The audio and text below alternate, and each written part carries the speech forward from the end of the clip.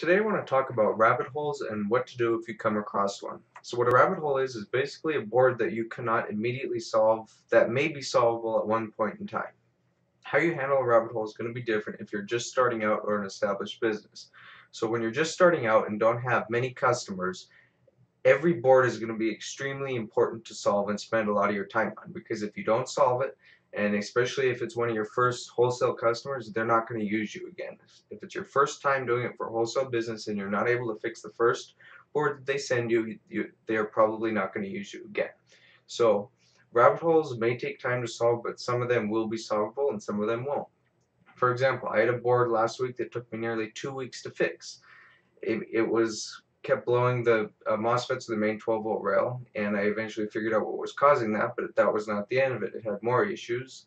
It had SMC issues, it had issues on the one-wire circuit, it had tons of issues. So if you're just starting out and you come across a rabbit hole, you need to spend a lot of time diagnosing it. For example, most boards that come into my shop have no water damage, they're just random failures. So what may be considered a rabbit hole in another shop may just be a regular board for me, because regular boards that come in have no signs of physical damage, when a water damage board will have signs of physical damage. At least with water damage boards, they kind of give you an idea of where the problem areas might be, and another, like some stuff that comes in here, I have no idea where the problem is, and you have to spend time with it. So like I said before, that board took me nearly 2 weeks to solve, and usually I could have a board solved in about an hour and know what's wrong with it. In this case, it took a lot of time to solve. So if you're just starting out, especially for a wholesale business, you need to put a lot of your time on it. I kept at this board not because I wanted the money, but because I wanted to know why it wasn't turning on, why it kept blowing the MOSFETs, and why, or what happened to it. Since it had no water damage, it was just a random failure. Could have been from a bad charger, could have been from who knows.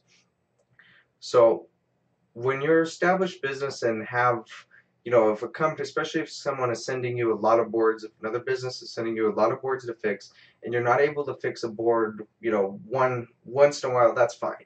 But if you get, especially your first few boards from that company, if you're not able to produce consistent results, they're probably not going to use you again. So it's okay to spend enough time on boards. If it takes 3 weeks, it takes 3 weeks. If it takes 2 weeks, it takes 2 weeks.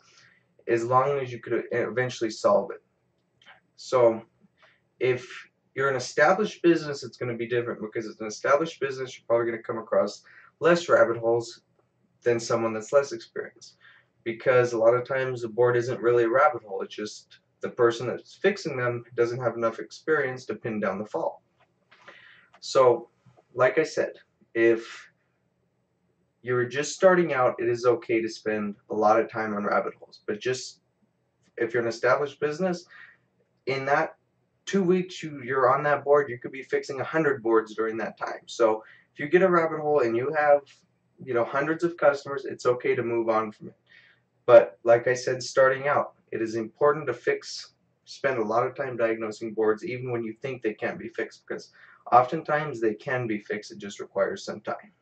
Thank you for watching, and I hope this video will help you somewhat.